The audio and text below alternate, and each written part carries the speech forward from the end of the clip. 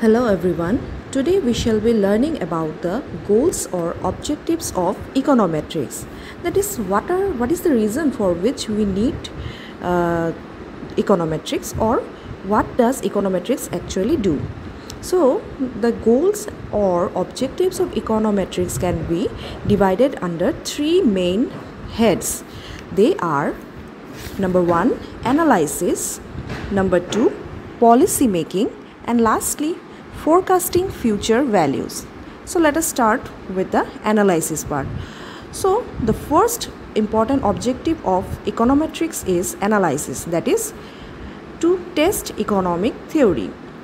Econometrics basically aims at the verification of economic theories, that is, whether the theories are valid or not. So in such a case, we say that the purpose of the research is analysis, that is, for obtaining empirical evidence to test the explanatory power of economic theories, that is, how the theories or how properly the theory will explain the exact observed behavior of the economic units. Thus, econometrics is also known as the science which deals with estimation and testing. So the first important goal is thus testing of economic theory or analysis of the economic theory. Secondly, policy making. One of the important goal or objective of studying econometrics is policy making. So in many cases, we apply various econometric techniques as well as tools to obtain reliable estimates of individual coefficients of economic relationship, and from those relationships we may evaluate elasticities or other parameters of economic theory. The knowledge of the numerical value of coefficients is very important for the decision of firms as well as for the formulation of economic policy of the government.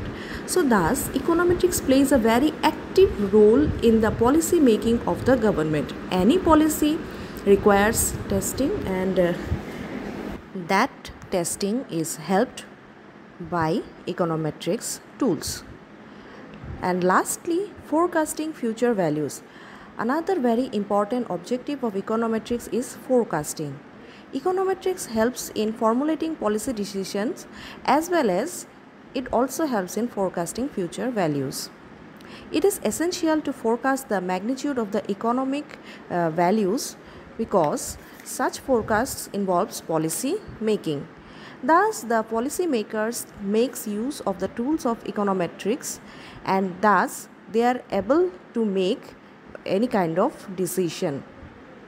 Such forecasts will enable the policymaker to judge whether it is necessary to take any measure or it is irrelevant to the situation.